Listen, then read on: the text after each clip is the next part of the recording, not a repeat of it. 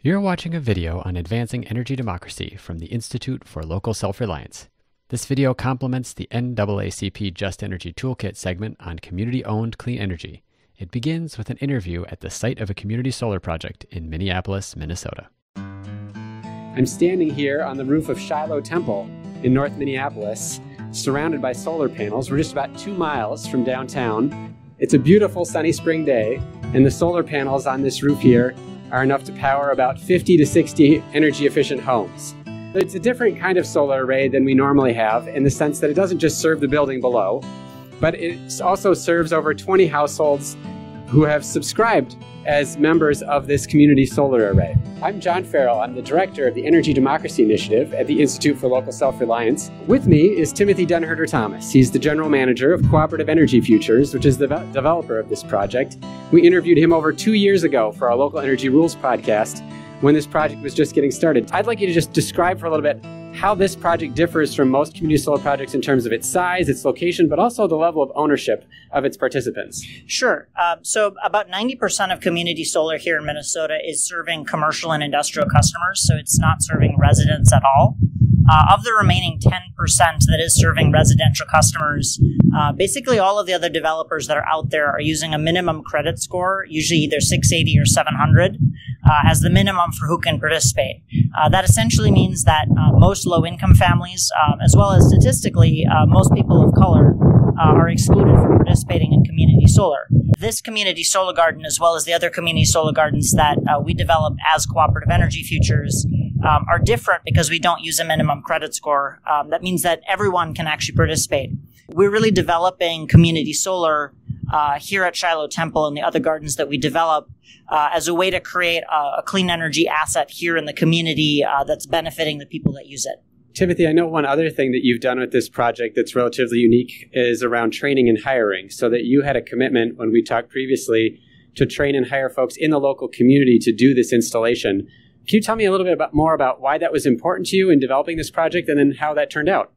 Yeah, we've seen a really big expansion of the solar industry, but so far most of those jobs have not been benefiting people of color and low-income people. We see a lot of racial disparities in the workforce around solar, and that's a huge piece of what we want to address as we develop these community solar gardens with a justice lens. And so we required our installation contractor to use at least 50% minority labor. And actually, the installer that we've used, Innovative Power Systems, has used a crew that's actually closer to 90% minority labor, including a number of folks from here in North Minneapolis. We have also partnered with a training program to help build people's skills in the solar industry so that more people are qualified for those jobs as we create demand for the hiring. So, Timothy, I imagine you can look around this installation up here with a little bit of pride since it's been a long time in development. I hear that the switch might get flipped as early as next week, and the power from these solar panels will start flowing both to the temple beneath us as well as to the different customers. What else does Cooperative Energy Futures have in the pipeline? Sure. So this is our first project, and it has been about 3 years of work to get here. So we are very, very glad to be at the point of operation. But this is really just kind of the first step in a series of 8 projects that we have coming. The second will be starting construction very soon on the Edina Public Works building in Edina. We also have another installation at a church down in Eden Prairie. 4 ground mounts in greater Minnesota, including up by St. Cloud, and 3 in southern Minnesota. And then our final project, which is a very exciting project, is just about 2 miles from here, which is canopy over Ramp A in downtown Minneapolis. And altogether, that's about 6.7 megawatts of solar. So this project is 200 kilowatts. That's roughly 35 times that amount. And we'll be providing power for about 700 households across the state. I have to say, on a personal note, I'm very excited about the Ramp A project as a potential subscriber, but also just for its visibility in the sense that it's the parking ramp right next to the Twins Stadium. So I'm hoping that it will also be a way to help feature solar for folks who might not have been aware of it. Cooperative Energy Futures is the only cooperatively owned community solar developer in Minnesota, the nation's leading community solar market. The Shiloh Temple Community Solar Project went live in May 2018, and the Ramp A project will be under construction later in 2018. Both projects provide powerful reminders of how the right policy enables energy customers to choose how they spend their energy dollars.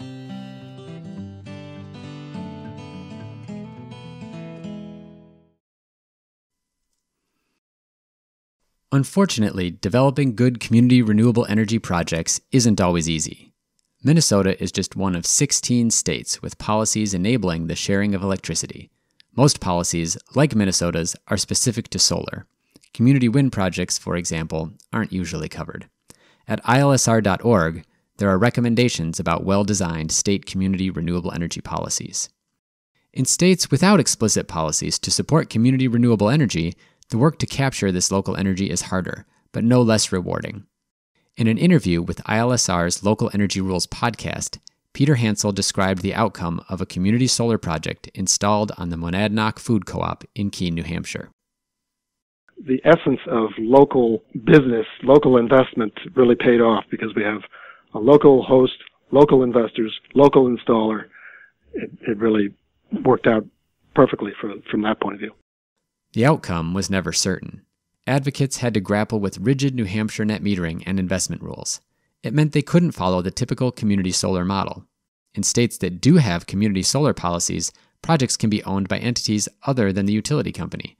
These project owners can recruit subscribers, sometimes hundreds of them, to sign agreements to purchase electricity from the solar arrays.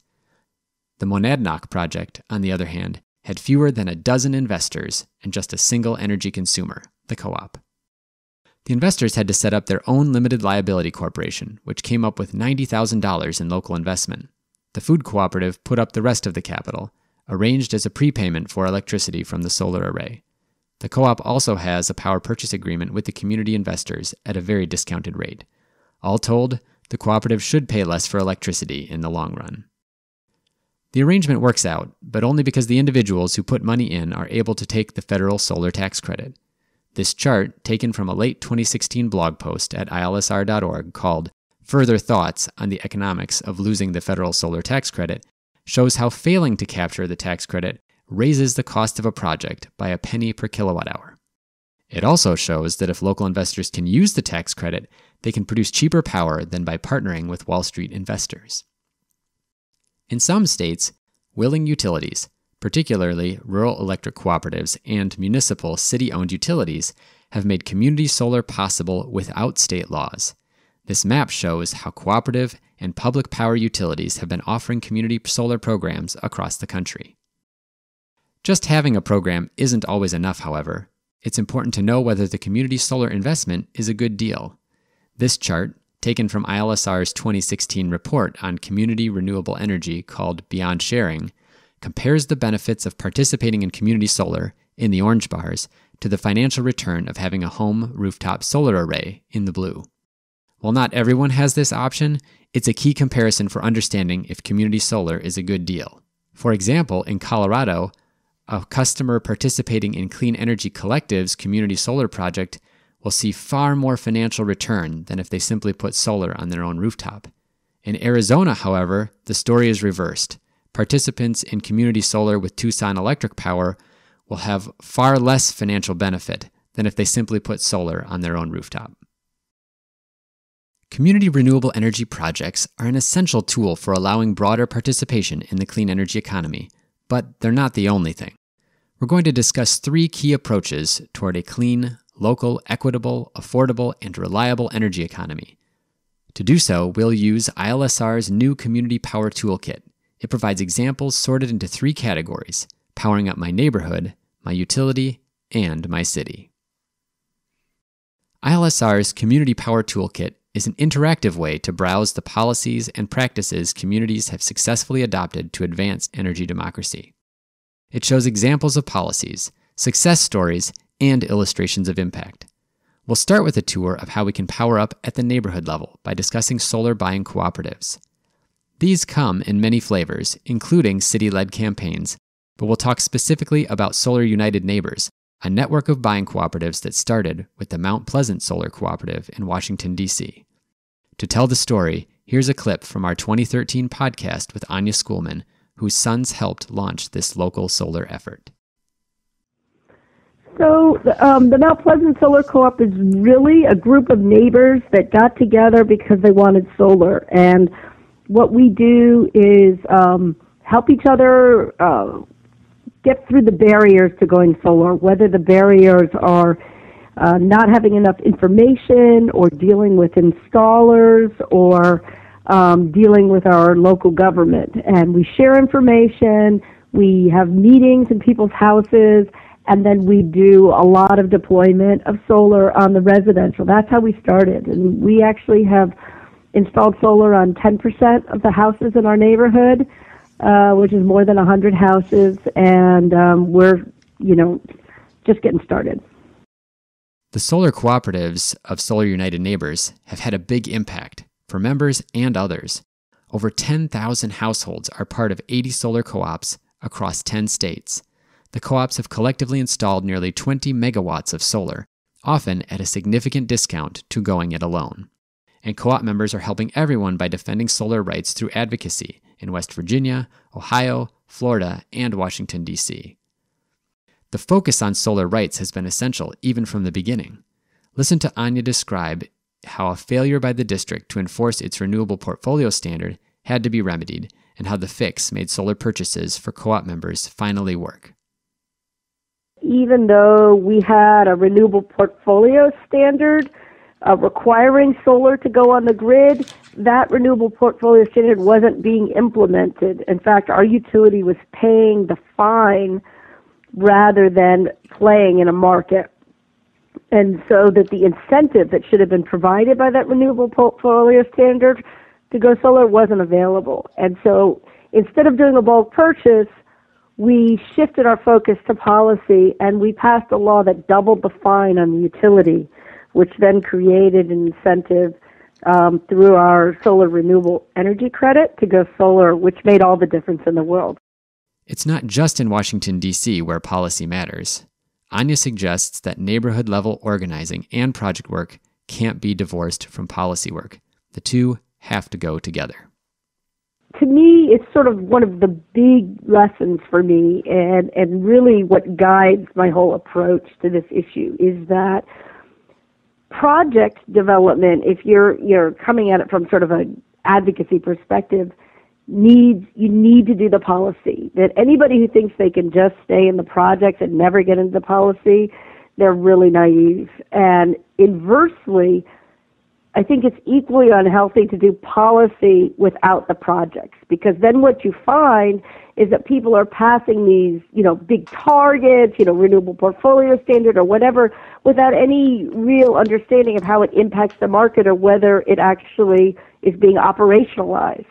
And so what we really advocate is this like a cycle where we do projects as a mechanism to do organizing, which leads to policy reform, which leads to more projects, which leads to more organizing, which leads to more policy reform. And that's exactly the cycle that we've been going through. We'll talk more about the virtuous cycle between project development and policy work when we discuss cities in a few minutes. In the meantime, let's talk about shifting how utilities support local energy. The first thing to understand is that there are three kinds of electric companies. Investor-owned companies are owned by shareholders and tend to serve only urban areas. Municipal utilities tend to serve central or small rural cities. Rural electric cooperatives, as you might guess from their name, tend to cover most of rural America. We can see an illustration of this within North Carolina. This map shows the urban areas and urban centers from the 2010 U.S. Census. When we overlay it on a map of utility service areas, we can see that the purple urban areas are almost universally served by investor-owned utilities, represented by striped areas. Rural electric cooperatives, shown in green in the underlying map, primarily serve rural areas. Municipal utilities serve a select few dozen cities. Let's learn what some of the various utilities have done to promote energy democracy, starting with Farmers Electric Cooperative and its promotion of local solar in Iowa. Our vision was to not only reduce power bills, but to keep the money in the community. So solar has allowed us to buy local. Yeah, that's from local producers, basically. Our model's based around that. So I think, some of the rationale was, one, we make it easy to do, and like the electric car, I think people see it as the future, basically, in technology. And if you make it easy, I think they're gonna grab a hold of it, yeah. it's been very, very popular with our customers. Yeah, you set a vision early on, and then you're seeing it happen. It's flourishing. There are skeptical people in all this, and then when the skeptics come in and put solar in, that's when you have that aha moment, right? So it's making it work and turning people that it can work.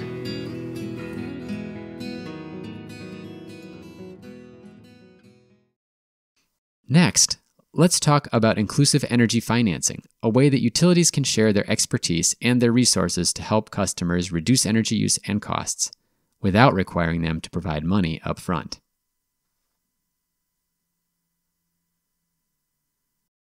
What if your home could be fixed up so that you're cool in the middle of summer and nice and warm in the dead of winter, and you have more money every year for things you need? Your electric utility can make it possible. Here's how. First, they send a certified contractor to your home to see what energy efficiency improvements can be made to lower your electric bill. Then, your utility pays for improvements like replacing old energy-guzzling equipment and sealing up your home or apartment against the heat and cold.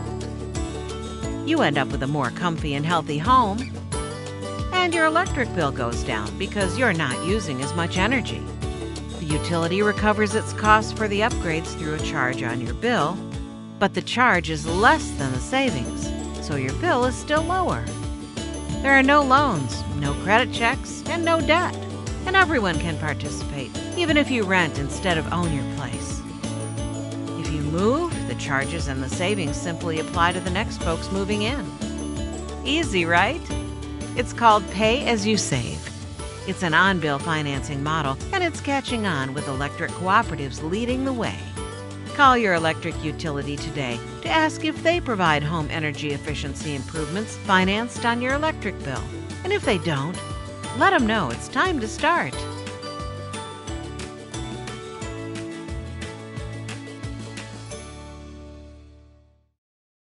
Electric utilities can also promote community solar gardens, as we talked about earlier, or help create the infrastructure for electric vehicles, which helps customers reduce their costs of fueling up. Fuel savings from switching to electric cars are well over $1,000 per year in every state, and electric vehicles eliminate local pollution from cars. You can read more about this in our 2017 report, Choosing the Electric Avenue. Utilities can help promote electric vehicles in several ways, including by using inclusive energy finance to help transit agencies buy electric buses, spreading the benefits to everyone. They can provide affordable public chargers for those without off-street parking, as done by Austin Energy in Texas. And utilities can also provide cheap charging when there's low demand, as these utilities have done, through offering very low-cost charging during nighttime hours. Getting utilities to do the right thing isn't always easy, but advocates can apply pressure in several ways.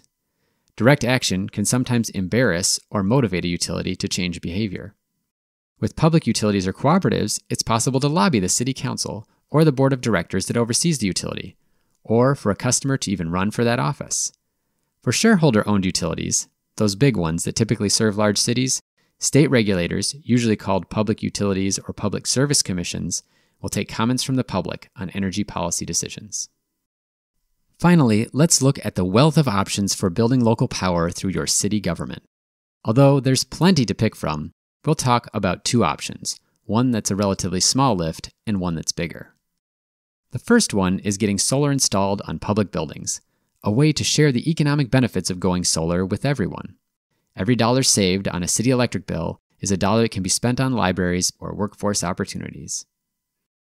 In a report a couple of years ago, called Public Rooftop Revolution, ILSR found that in the 200 largest U.S. cities, there was an opportunity to install solar power enough to power 1 million homes using just the rooftops of public buildings.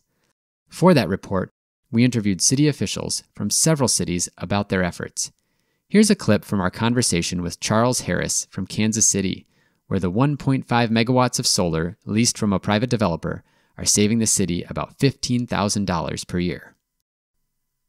I feel like Kansas City is in some ways a story for a lot of Midwestern towns that might be looking at solar in terms of solar overcoming adversity. You don't have the greatest solar resource in the country and you have cheap electricity from the grid. So I'm curious, was it an environmental motivation that got the city looking at doing solar energy? Part of it was, back in 2006, we established this KCML Climate Protection Plan. What we wanted to do was to reduce greenhouse gas emissions from municipal buildings. And part of that solution was to obtain about 15% of our energy from renewable sources. Now, the key to the success with solar seems to be this pretty novel leasing arrangement that you had with, I think it was the company Brightergy, but also the incumbent utility, Kansas City Power and Light. Can you explain about how did that leasing arrangement make solar affordable and also why the project was split between those two different vendors? Well, it made it affordable because as a municipality, we really don't have a lot of money. A lot of our resources go to things that we already have in place to take care of. So in order to get that 15% renewable, we had to have another vehicle to do that. And our local utility, KCP&L, came out with this rebate for renewable energy that made it very attractive. And what we did was we entered into two separate 20-year lease agreements with both of these companies, whereby they bought the material, that is the solar material, installed it on our buildings, and they're guaranteeing us a certain amount of energy production. Now, we didn't have to pay for that upfront cost for the material.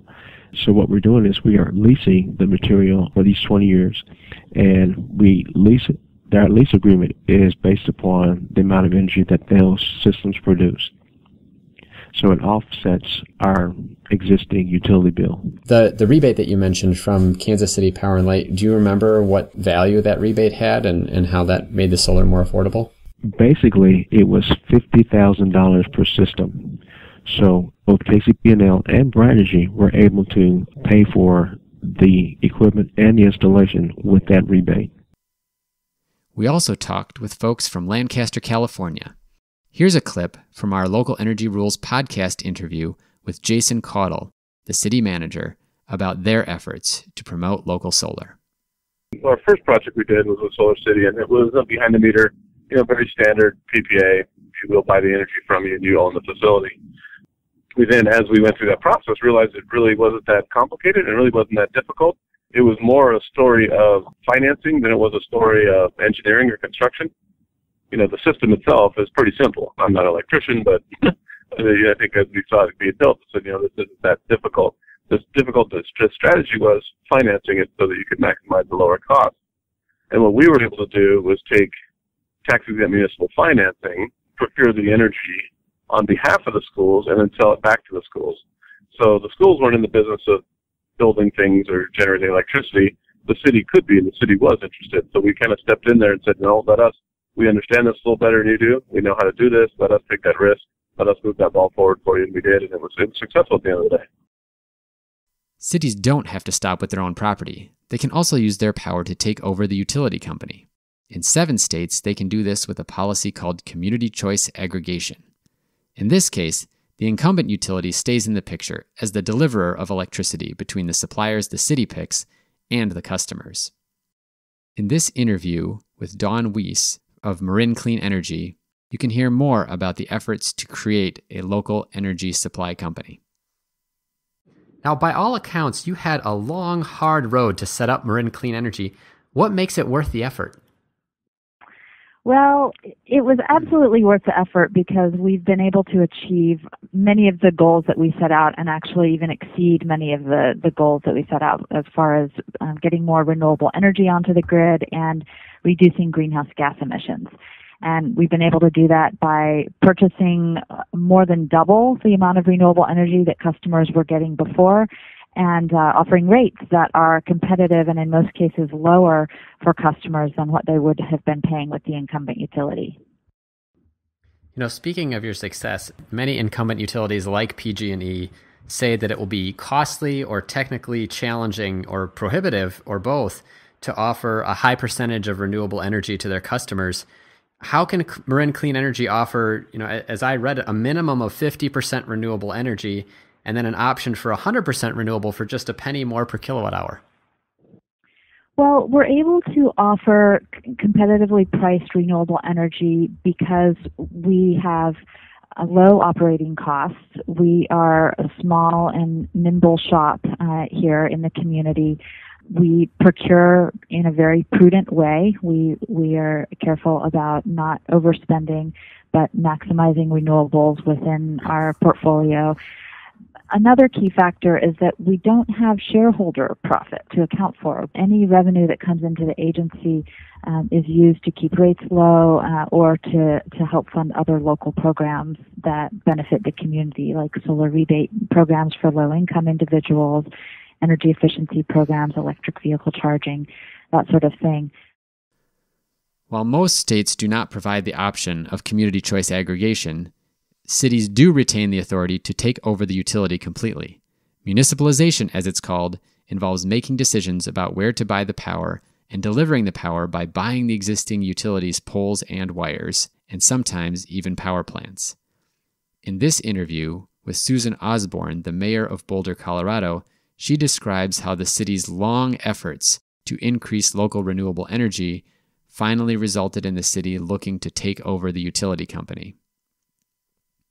We're looking at the first opportunity for council to make a go, no-go decision in April. And the memo that was released on Friday for the study session tonight it does a lot of modeling of different possible options for a utility of the future. And there's a baseline, but it also includes the possibility of working with Xcel. We've included in the memo, I think, is a fairly obvious challenge to Xcel. We've asked them to give us some proposals of how we might work with them in a different sort of way in the future. We haven't gotten anything back from them, and we're hoping we will. I have to quote from the Boulder Daily Camera story that I found. They highlighted 5 key points from the report, and I think they're worth mentioning in the context of where Boulder's trying to go. That one, it could offer lower rates over a 20-year time frame. A municipal utility could maintain or exceed current levels of reliability, reduce greenhouse gas emissions by more than 50% from current levels and exceed the Kyoto goals within the first year, get 54% or more of its power from renewable resources, and essentially create a model public utility that it would allow for innovation in everything from energy efficiency to customer service. Boulder's effort to form a city-owned utility has stretched 7 years since it first passed the ballot in November 2011. In that time, its utility has made several moves to increase renewable energy development and close aging fossil fuel power plants, but has yet to live up to the energy democracy goals of Boulder to produce more local energy for its own economic benefit. Thank you for watching this 3-part video module on advancing energy democracy from the Institute for Local Self-Reliance.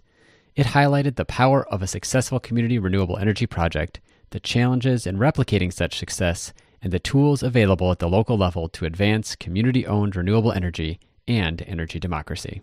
For more information on the specific strategies we discussed and more, check out ILSR's interactive Community Power Toolkit, as well as excellent toolkits from the NAACP and Meister Consultants. To better understand how state policy helps or hinders energy democracy in your community, see ILSR's Community Power Map. You can keep up with local energy democracy efforts across the country by subscribing to ILSR's Local Energy Rules podcast or our weekly energy newsletter at ilsr.org. Thanks again, and keep your energy local.